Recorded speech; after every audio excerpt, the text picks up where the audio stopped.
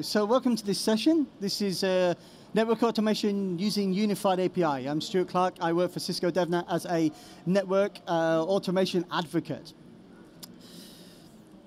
So let's talk about our game plan and the agenda today. I'm going to go through starting with APIs. One of the questions I get asked a lot is, how did you start with APIs? Why did you start using APIs? That's another question that I get asked. Why did you stop with the command line and move to APIs? How did you get into automation?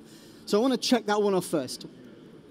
The next one I want to go to is goals, hopes, and dreams. And that's pretty much going into learning network automation and APIs is what I had in mind. An exciting time and a great ride. Then we're going to move into NAPALM and why I chose NAPALM to start working with. What excited me about this and what will excite you guys about working with NAPALM as well. We'll look at the platform installation and supportware and the usage, where you can use this, where you can't use this. We'll look at it, then we're going to look at it in action and see some actual demo time. We're going to see NAPALM in action and how you can contribute to this. Every single one of you here can contribute to this, which is fantastic, and it's one of the reasons I love the open source community. So starting with APIs. I run this ginormous footprint, really, really big. 40 data centers, 6 million customers, a terabyte and a half of data a day. More clicks than Google and Facebook put together. Going through URLs, passing through there. My configurations were getting huge. They were sprawling. I was reaching limits on bandwidth on ASAs. I was reaching throughput limits on routers. I was maxing stuff out, which is great.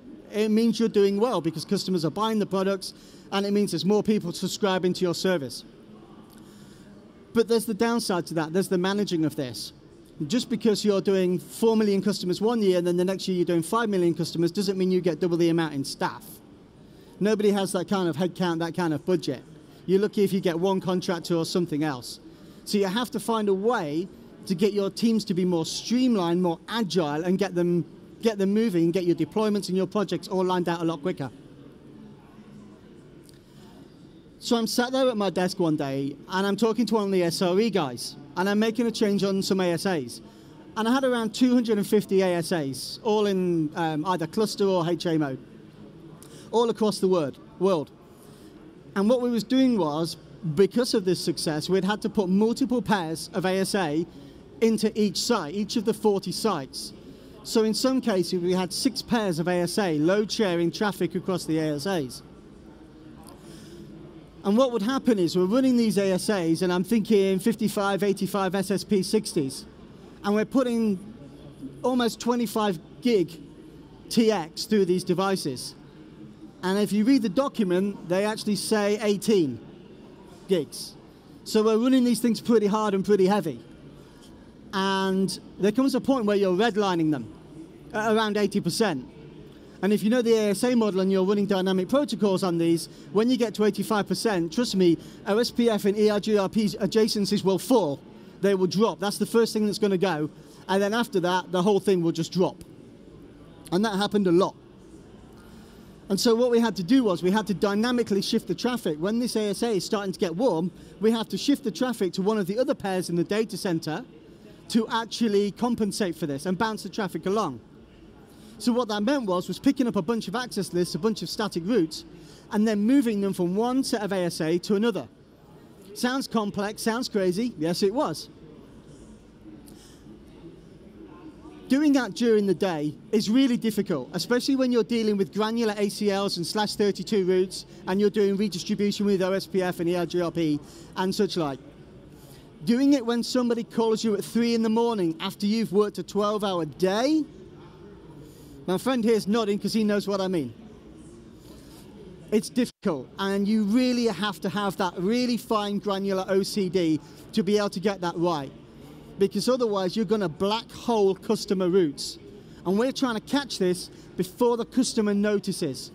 As soon as we get the thresholds, we start moving the traffic. The last thing the customer wants is a black hole. The traffic comes in but doesn't go back out, or the traffic doesn't even make it there in the first place. And then the customer calls, and nobody wants that. So I'm sat with my SRE guys, and the SRE guy says to me, these new ASAs that we've got, do they have an API? And at that point, I thought API was a type of lager. It is, right? I said, yeah, it does have an API. And he said to me, if you can enable that API, we can automate this process. And my SRE guys who I work with are masters of automation. I learned so much from them. And they said, enable the API. And so we did. And after we did this, he said to me, and he walked away from me, and he said, don't worry about the firewalls anymore. We can automate them and take care of them. And I'm thinking, am I handing over my network now? Am I handing my firewalls over to the SRE guys? Am I out of a job? No. So what I said to him was, how about a mutual trade? I know ASA, you know APIs and automation. Let's swap it over. Let's trade. And he was really happy with this. He was really, really happy with this. So he said, come with me. So me and this guy, we walked across into the SRE area. And of course, as soon as you walk in, a network engineer walks into an SRE area, it's like meerkats. Because they panic. They think that something's wrong. They think that the SRE guys have either made a mistake or they're causing an issue on the network, or you've gone over to tell them there's an outage. But that wasn't the case. I went over there to learn from them. And this is when I call this going over to the dark side. And I started spending 50% of my days sat with the SRE guys so we could learn how to automate ASAs. How we could make this process so much more better. How we could stop this happening, this 80% threshold from kicking in and the whole panic kind of setting across the business unit because we think we're either going to, one of the ASAs is going to crash or the customers are going to notice. We're trying to find a way out of this. And that's when I realized, have I seen the future? And I think for me, that's when the penny dropped. That's when the penny dropped for me that network automation was the best way to move both my career forward, move our network deployments forward, move forward all of our adds, moves, and changes, and also to implement a source control and version control so we can track everything across the network. If you're asking now, okay, what does this have to do with unified APIs? I went back to my desk after working with the SRE guys, and I defined a strategy. I defined a strategy of how I wanted to move forward with network automation. And I brought up my goals, and I brought up my non-goals. And I mentioned source control and infrastructure as code. I talked about initial provisioning and management, and operational correctiveness, getting all the templates right, removing all the snowflakes from the network, and making sure that everything was perfect across the board. The non-goals were, I didn't want to remove access to the CLI, because if you're troubleshooting a line card issue, I'm yet to see anybody do that with automation at a really great level. Packet loss on a line card where the line card needs altering, or certain routes won't go out, or something like that, on an XR device out to the internet, or something's being black holed. One of these issues you can't put your finger on, and you work through it, taking a lot of captures, looking over a lot of information before you see the root cause. So I was never going to shut myself out from logging into the device. And I didn't want to use any proprietary software, because I'd gone to the business unit and I said, I want to start automating. And the first thing they said to me was, how much is this going to cost? So I had to figure out a way of doing this for nothing. Just time. So before I go into the answer to that one, this is one of the things that come up. And I don't know the author who said this, and I read this about 2 weeks before I came to Cisco Live. To err is to human. To propagate errors at massively scale is automation. You don't want to be that person who goes to your boss and says, I've got good news and I've got bad news. The bad news is I took down the network. The good news is I did it with automation. You don't want to be that person. So I started working with a different team within Cisco. Cisco is made up of lots and lots of different teams. And I started working with a different team who had gone through this transitional period like I had and our team had a few years before. And they'd automated their network at scale. They'd done everything the same way, fighting fires, the finger-defined networking, hammering away on the CLI kind of thing all the way through. And they introduced me to this beautiful Python library called NAPALM. I'm going to try and say it without taking a breath. NAPALM stands for Network Automation and Programmability Abstract Layer with Multivendor Support. Try saying it 10 times fast. It is a Python library that implements a set of functions to interact differently with network devices, operating systems, using an API, using a unified API. And this is great stuff. This actually means is that those devices which don't have a unified API, those old dusty sort of iOS routers and iOS switches and things which don't have an API, which no one wants to spend the budget on to upgrade, that you don't have an API and are never going to have an API because the code is old on them, you can start automating using automation with a unified API. So that means that you can use your latest and greatest devices, such as Nexus, which has the NX API, XE and XR, and then you can get your older devices as well, and you can run the same automation across all of those with unified API. Okay. That's pretty cool.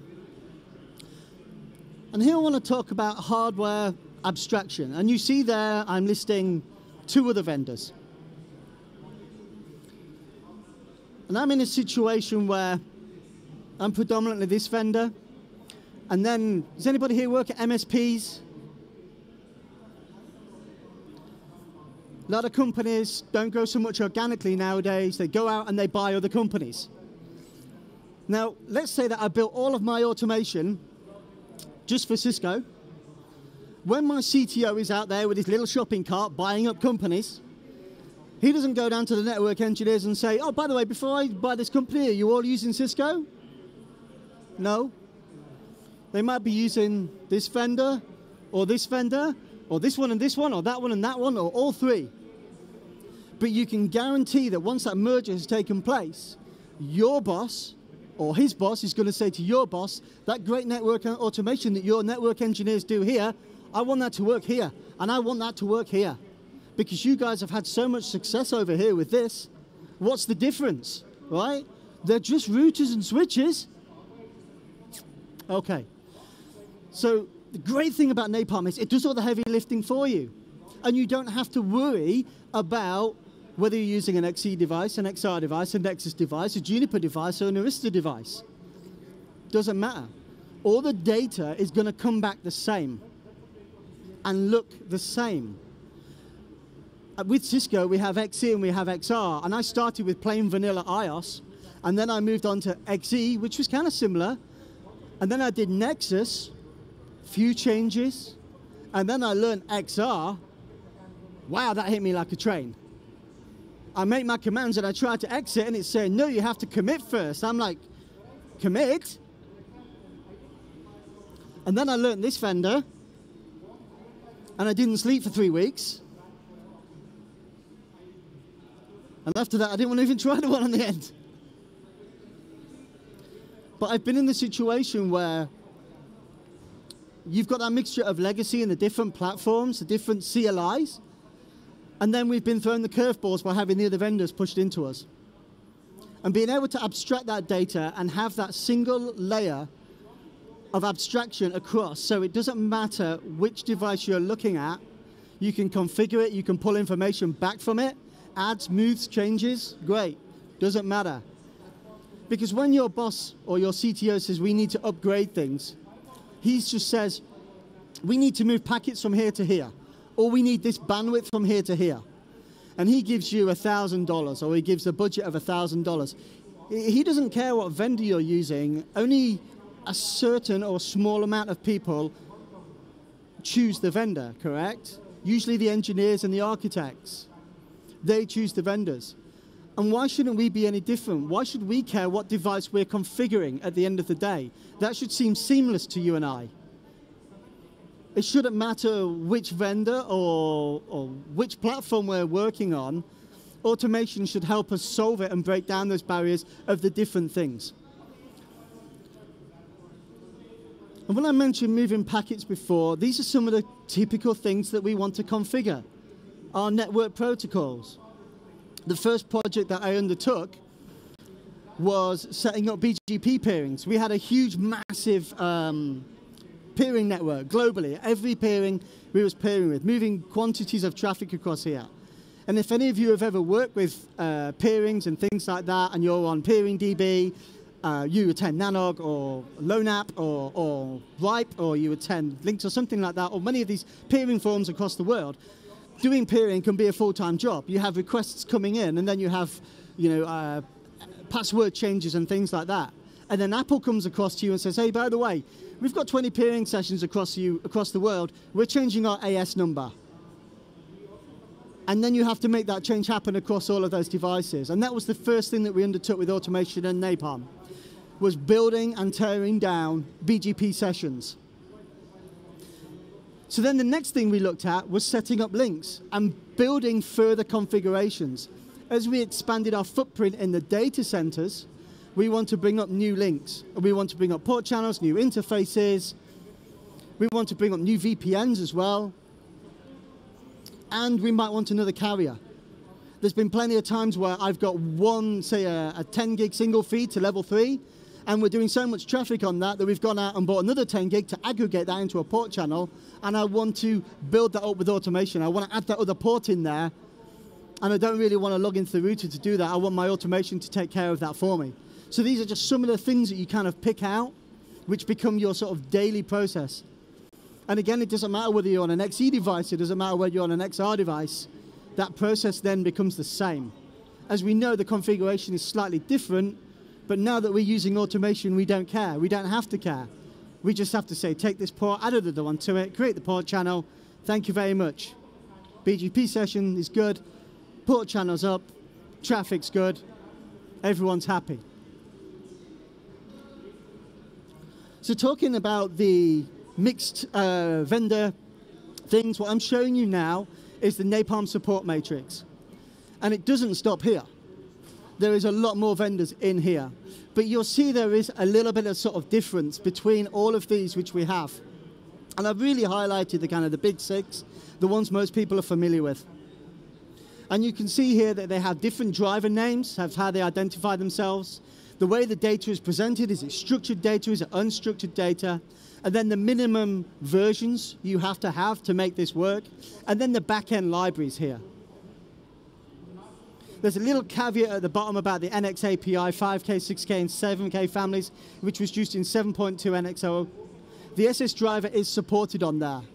And this is the nice thing about NAPALM, is that when with Juniper you're using netconf, but with Cisco you're using SSH, and then with Nexus you can also then use the NX API.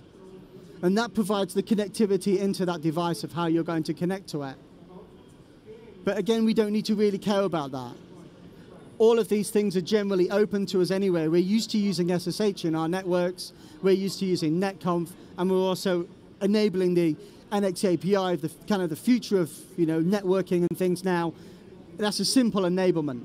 But if you didn't want to go down that route and enable NX API, you could always go in via the SSH because you've got the support for it. How do you install it? Really, really simple. It's published to PyPy. So you just have to do a pip install. There's a couple of caveats around the pip, where different pip versions have had trouble installing it, but that's typical of some Python modules and libraries. So if you ever see the issue of installing it, just check the pip version that you're actually using it. Here you'll see that when we've done the pip, you'll see the Junos here, PyNSO. You get TextFSM, and you get Ginger 2. The reason why Ginger 2 is there as well is so that you can template this, and you can use variable files and template out all of your things. And that's kind of expected. I think when the devs were doing the relaunch of this, they actually included Ginger 2 in there because they thought that that's the most common thing that people are going to do all of their templating with. So what can we do? We're going to talk about two things here. We're going to talk about getting data and configuring data. But there is two slight variations when we start to do our configuration. We have configuration replace, which replaces the entire configuration with a completely new configuration. So this is like swapping bad config for good config. And then we have something that we're probably more traditionally used to, which is the merge, where you're just inserting a small change, which could be an ACL, an interface, BGP, something like that. Single kind of changes, you know? Something like that. Which one do you use? It's personal opinion. Your mileage is going to vary from mine.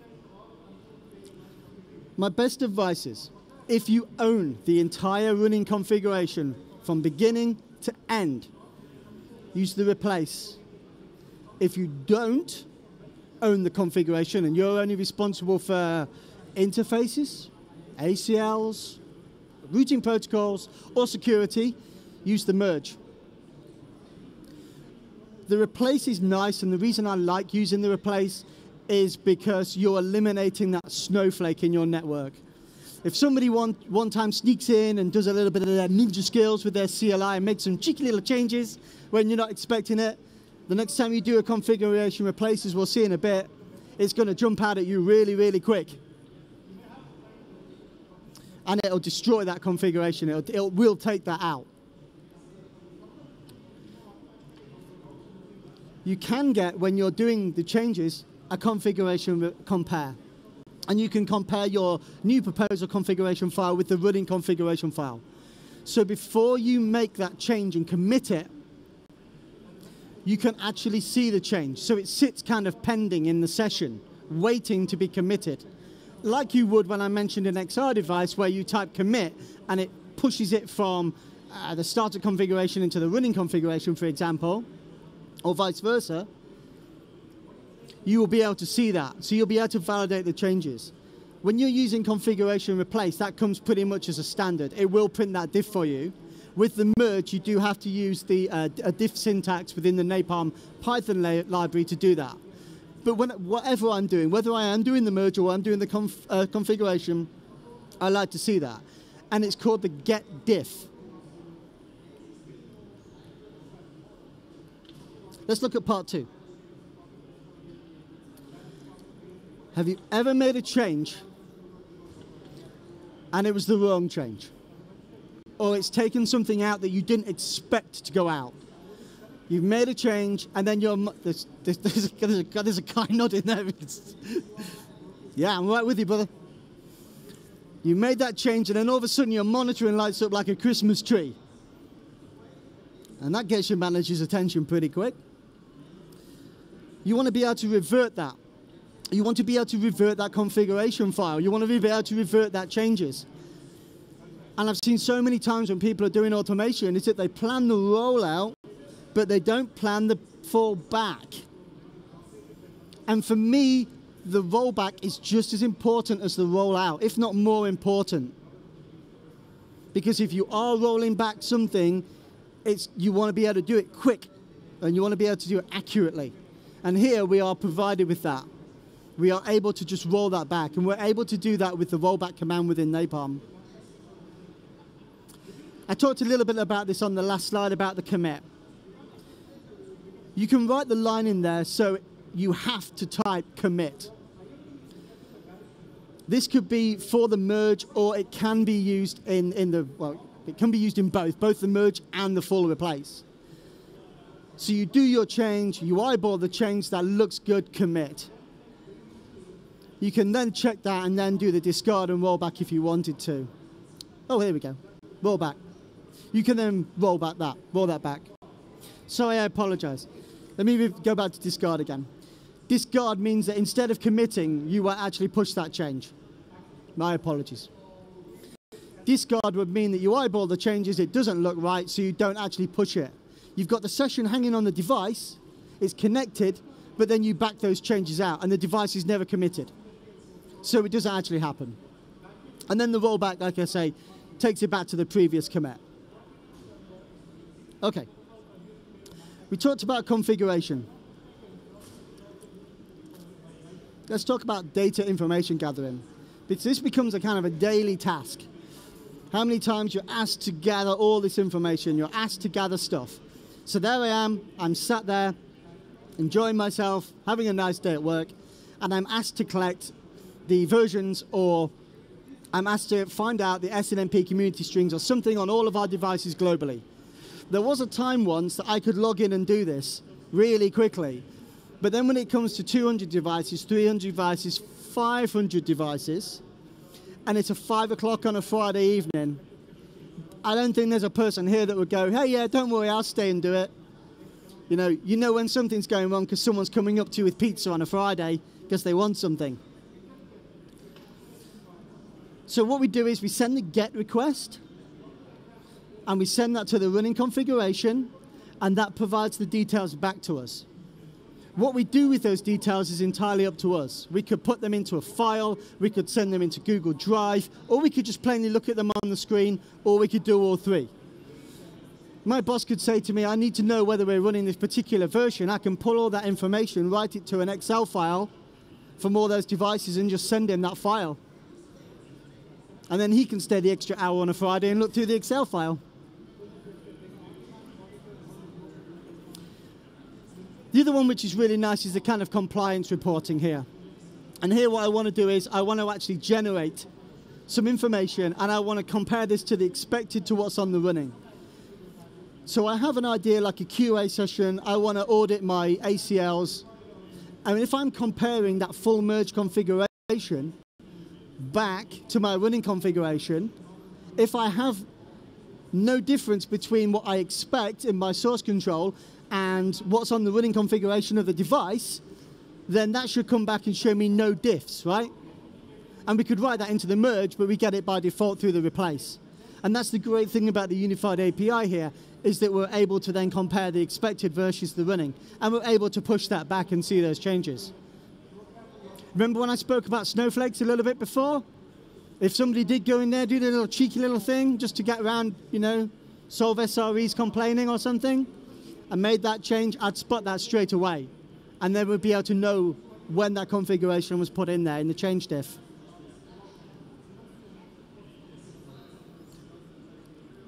So when we look at deployment and operations, we did talk about the merge, and this is how the merge works. Looking deeper into this, this is how it actually works. We take our code from our device and we run this, because this is, I guess, agentless is the term, from our machine, and then we generate the candidate configuration. And then we either use the merge or the replace feature to actually push those changes to our device.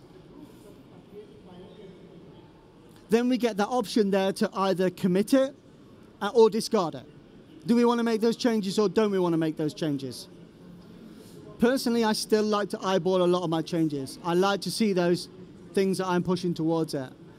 And if I've got 5 changes in a day, do I push those out in one big change, or do I push them out as single increment changes? I kind of like the single increment changes and not big blocks, but that's my own personal preference. I might push out a new interface, I might push out some new prefix or OSPF, I might push out something for BGP, and I'll push those out incrementally across as I go. So we've talked about it a lot. Now we want to see it. So this is where we have to do the live demo. Okay. Let me just make that a bit bigger. Oops.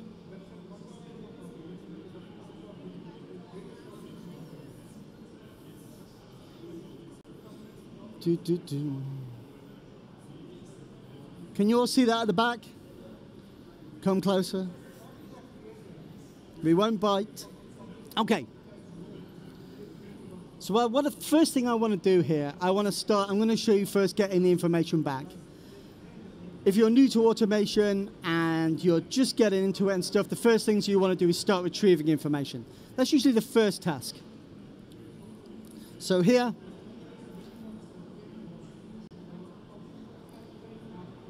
I'm just going to run this. And just for information, I am running this on a Vagrant device, or an XE device, which is running here on my laptop. Here's my device. Let me log back in there. So that's running on localhost. Oops. Oh, I know. There we go. So I'm just running this on a simple device. So what I'm doing is I'm just saying Python, NAPALM, get facts, and I want to get the facts about the device. I always tend to use args parse. And the reason I tend to do that, and I've done that for a long time, is I don't hard code things like IP addresses and things into my code. Generally, as a rule, I have a CMDB database or IP blocks or something like that, an IPAM, which holds it. So instead of specifying a local host here, I would specify my router device name. This also enables me to chain devices together, 2 per data center, or split them down into regions if I'm making changes as well. So I could say XR devices US or something like that. The code is smart enough to go back to the CMDB database and pick out the ones that have the US as the location or the geolocation. But I could pull this down to more. I could pull this down to XE as well or XR. So you could just limit this into different groups all the way through. So let me run this. And let's see what happens.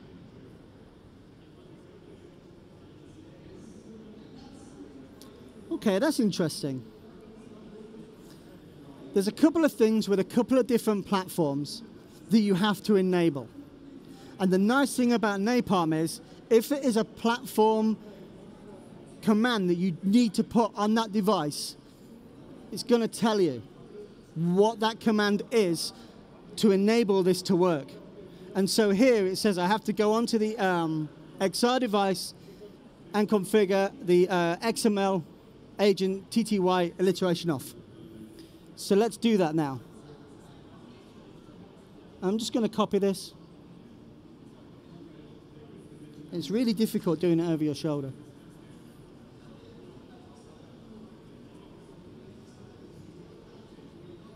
So let's go onto our box. Oops.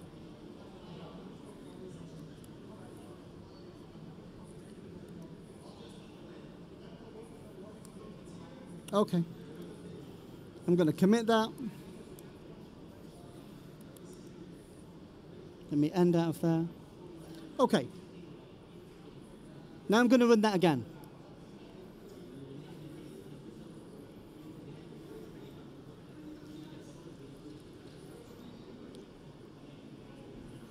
Nice. So what it tells me is that vendor, OS version, host name, uptime, and the basic interfaces on the device. But to get that information to look like that, you do have to use a little bit of Python foo. So let me show you what it would look like if I use just the raw output here, or let it go to its default, should I say. Because that one that I was using was NAPALM get facts. I want to use NAPALM get facts underscore plain. Oops, let me just remove that extension. There. Okay. So if you don't do any parsing or any formatting of it, this is what it looks like. Okay. So it just prints it out straight away like that. So it's a little hard to read on the eyes, especially if you're pulling a bigger configuration out. But you can see how the data is then formatted. And then what you can do is, with Python, you can go through and you can pick out possibly the information that you need and print that out with tabular, or you could print it out with pretty tables or something like that. You could abstract that information and put it into whatever format that you needed, because it's coming the way that it's coming back, the way that NAPALM is abstracting that data. So let me show you what that looks like in Atom. This is the plane, and this is what the full running code looks like. So here we import the NAPALM library and we import the driver. I spoke a little bit about args parse here, and I'm passing the args parse from 15 to 18. But the code itself here, I'm getting the network driver, and in this case I've hard-coded it in as XR. I've passed in my username and passwords. If there's any security people in the audience now, again, a bit twitchy, you can actually secure this securely, or you can have your own SSH keys as well. Because I'm running this in Vagrant and I'm doing a port forward, I've specified the port. Normally we'd use 22, so I'm forwarding 22 to 2221. I'm putting in the device IP from the args. Firstly, I open the device. I then get the facts from the device, and this is the syntax from NAPALM, device, get facts. I then close the device because I'm a nice guy, and then I print those facts out. And you want to close all your sessions. It will time out eventually, but I have seen ones where too many people have got in and the sort of TTY lines are kind of backed up. So it's always a good job to be plain. And now if I show you just the printed version, oops, let's have a look, print, facts. Pretty much the same all the way through, printing that NAPALM is running, and then I'm just printing that out in a more friendlier format on the eyes, so I can see it and we can read it. Okay. Let me go back here. So the next one that I want to show you, we've seen how to get information back from the devices, and we can change that get interfaces to get facts to get interfaces, and there's a whole bunch of getters out there which will get that information back. NAPALM comes built in with around about, I would say, 20 get requests from interfaces to BGP, to LD, LLDP, and that kind of stuff. But if there isn't a get command that you want to retrieve that information back, you can actually push CLI commands to the box.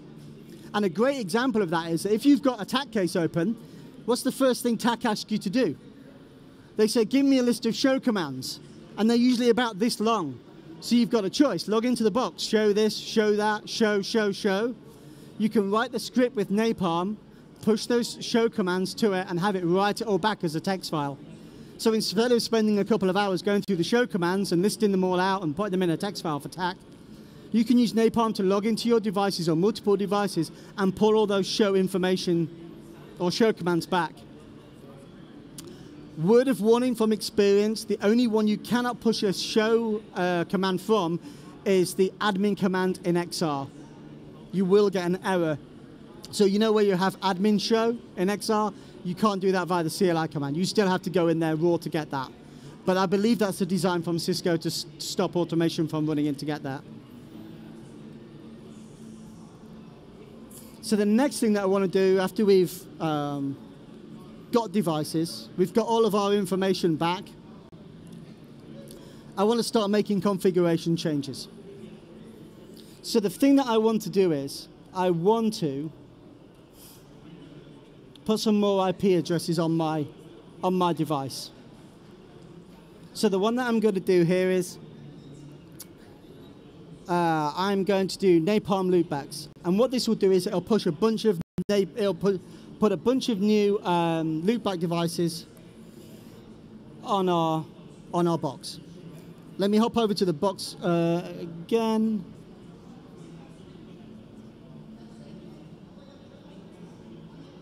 Okay.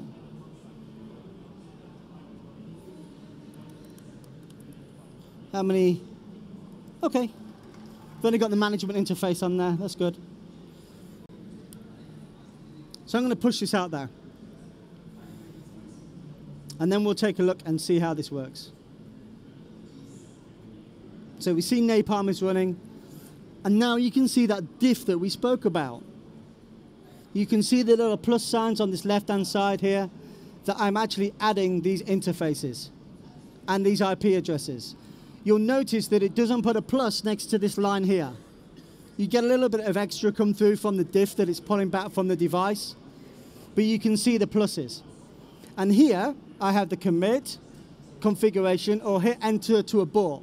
When we talked about the discard earlier, I'm just describing that as abort. But what I've done is, I've actually made this quite difficult on myself. I've actually asked for commit to be typed in capital letters, rather than just whacking on return. Because it is just too easy just to whack return right away and push those changes out. I can eyeball my changes, type commit, and we see config is committed. The code has come back and told me you're committed. So I'm going to jump back onto my box. I'm going to hit the up arrow. And now we see the loopbacks have been pushed to the device. OK. So now we're able to make configuration changes. And how did I do that? Let's go back to Atom again. NAPALM loopbacks. We're familiar with imports now, we're familiar with this, we're familiar with right down to line 25. But this is where we start to see the changes. Let me just scoot down a bit more there. Okay. I'll see if I can get all of this on the screen. Perfect. So we see right at the top there that we're opening the connection to the device. We are then doing the merge configuration, and you can see that on line 31. And I'm pushing in a file called new_loopback.cfg. And that's how I've decided to put that in there. I'm just taking a file with that command on there, and I'm pushing it to the device as the example. You could be using all kinds of things to do this, from templates to raw text to anything to actually do this. The configuration pretty much remains the same, how you're doing this. I'm then taking a look at the diffs. And remember at the start we said that the merge doesn't come with the diffs and only the replace does? Here I'm actually asking for that because I do want to see the diffs myself before I do it. And then we get down to the commit. I wrote a little bit of error handling in there as well, just in case there's some errors with the commit. So this is a great idea that if your syntax is invalid, you want to get something back. You don't want your Python script just to balk. You'd like to get some information back of why that error has occurred. You might have some spaces. Believe me, when I had some spaces in template and I had a space on a template, that was 4 hours of my life I'm never going to get back. All because I didn't put that in there. Else print committed. If I aborted it, you would see that it was there. I've got something interesting here though on line 56. Print no changes needed. If that happens, discard. Okay. Let me go back to here. Now let me run this again. And what do we think is going to happen?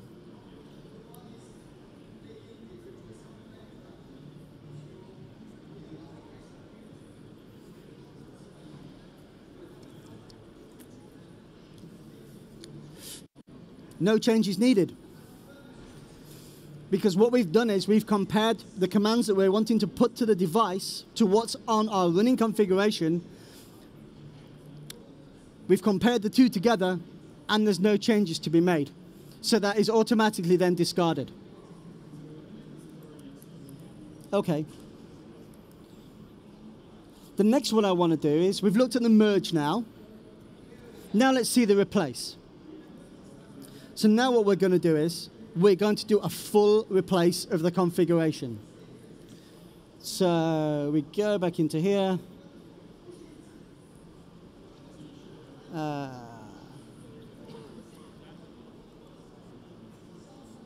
Okay. And now what I'm doing is I'm taking a completely different running configuration file, I'm pushing it to that device, and we're going to replace it. You'll have to excuse the formatting on this version of Vagrant that I'm running. The diff comes back a little bit funky on the left-hand side. But what it means here is this is the original device. 1.1.1.100 is being replaced by this. I'm not using any form of no command or delete. When doing that full replace, if you wanted to do this, where you'd have to go in and say, no, I don't want this and I want this, what will happen is this will get overwritten. And that new configuration file, the good one, will replace what I'm going to consider now the bad one with the interface addresses here. So I get the chance to commit this again. Okay. Config committed. Right. Let's jump over to Atom again and take a look at this. And this should be becoming really familiar now. Let's skip over these lines. And you'll see here on line 30, the first change that we have, instead of doing load merge, we do load replace. And it's as simple as that, to replace. And I'm replacing this. However, I am using a .conf file. If you are using replace, the best thing to do is use a .conf file. When you SCP your original template off your device, if you save it as a .conf file, it will make it so much easier to start doing full replaces. We then compare that. We print the diffs. We get the option, do we want to commit this? Am I making the right choice here? Or do I want to discard it? We have the abort. And then, of course, if I was to run this again, we would see there's no changes needed. If I jump over to the conf file, and it's here, you can see the loopbacks. And when I said we don't have to do a delete, we don't have to do a no, there's my new loopbacks with the third octet ending in 100 and 200 respectively. There is no no command in there. I'm just replacing the entire lot. So this was great. Let's say someone made that snowflake in there, they got my mask wrong, I could just revert that, go straight over there, don't have to go in with the CLI, don't have to do a no, I can just push that configuration out from my template once more, and it'll correct the mistake that was made. Okay, finally, SLA. There we go. I want to do... So now, let's say, for example, that those loopbacks were wrong, and I wanted them to go back. I wanted them to be 1 in the third octet, not 100 in the third octet. Let's say I made a little typo there, wasn't feeling too well. My cat's just died. Wasn't feeling good. What I want to do is I want to roll this back. NAPALM, not MAPALM. NAPALM dot loopbacks dot rollback. Okay. So now I want to change those interfaces back again.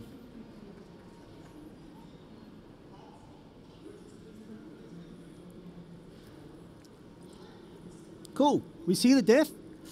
Much more cleaner this time. And we're changing back. We've got the negative here and the positive here, which means we're going to roll back the IP addresses there on the third octet again. OK, we're good. Now I want to commit that.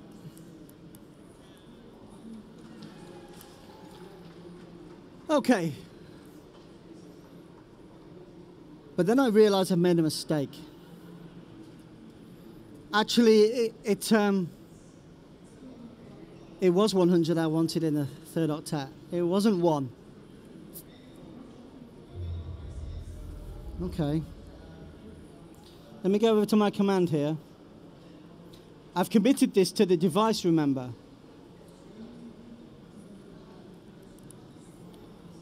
Show IP in brief. There we go. So you see the difference. 1 in the third octet.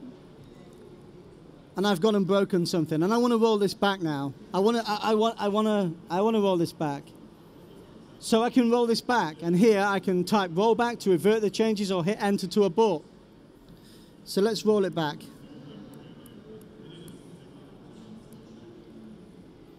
Configuration reverted. Okay, okay. My services are coming back online now. Let's go into here. And we're back again. And now we've got 100 in the third octet again, and we've reverted those changes. So that's pretty powerful stuff. We can roll back those changes. Obviously, in XR and in the Juniper devices, we do have that ability to roll back. So one of the questions we often get is, well, can you do this in iOS? Can you do this in XE? Yeah, you can. That's called the archive feature. And you can enable the archive feature, and by default, that'll keep a snapshot of the running configuration, and it'll keep 10 of them in the flash drive.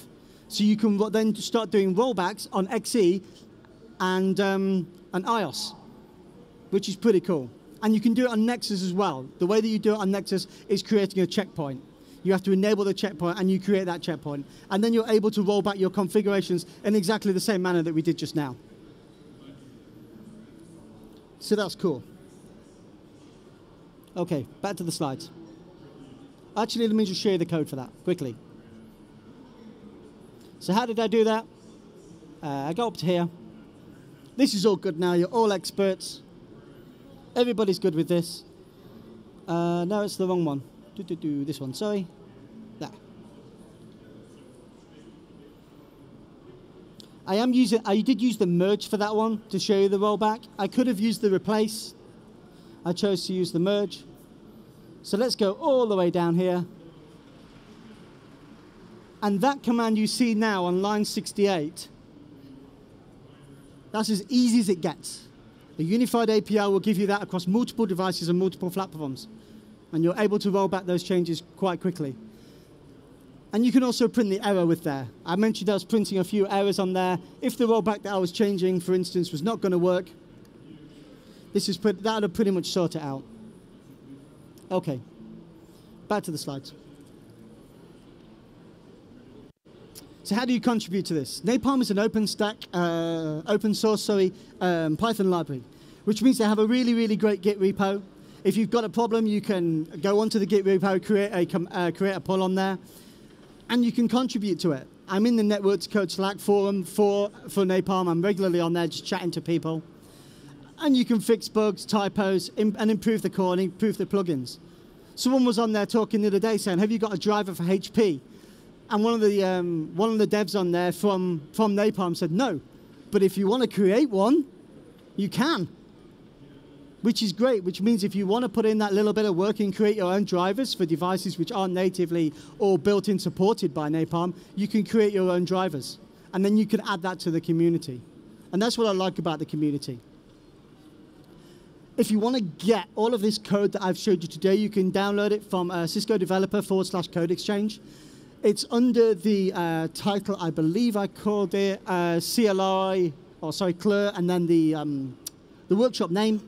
So it's easy to find on there, and you can bring that code down. And you can use that on any of the sandboxes. If you wanted to use it on your Nexus devices or your iOS devices, just change the driver in the code and it will work. If you ever get stuck with driver commands or anything like that, the best thing to look at,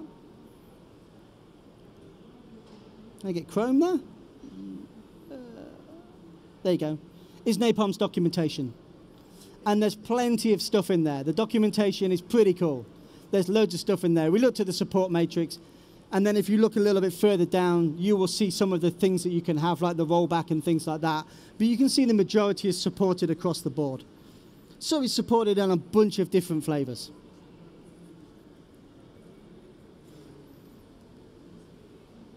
So just to review, we looked at how I started with APIs and how I'm getting so much more sleep now, hence this beautiful complexion you see before you. We looked at the hopes, goals, and dreams that I talked about managing my network from a CLI onto an automated platform. Oops, wrong slide. And then we looked at NAPALM, we looked at the platform support, installation, the usage, the when and where, getting information and doing changes that we saw in the demo. And can you contribute to this? Yes, you can. It's open source. So we can all contribute to this. If you've got any questions, please feel free. More than open to take questions via any of these methods. All the code and stuff that you'll see me demoing throughout all of Cisco Live is on my own repository. You can reach out to me on Twitter or my email or WebEx Teams. And I'd encourage you to follow Cisco DevNet on our Facebook, our GitHub, and our Twitter account. We're very active. Anything that I'm posting on there is fair game. There's a beautiful picture of me in a boat there, and I'm looking to the future in my Viking heritage. It's a pretty poor boat, though, isn't it? I need a pay rise. OK. I'm going to be in the WebEx team for the session for the next 20 days asking questions. I can direct you to the sandboxes or the code if you can't find them. Please reach out if you've got any questions in there. And if you get the chance, please complete the survey today for the Cisco Live here. It really helps with the feedback and helps us improve the sessions. There's no such thing as negative feedback. There's no such thing as good feedback for me. It's just feedback. Unless you criticize my beard, and then I'll... OK, continue your education with Cisco and all the different labs that we've got running on today. Thank you very much for attending.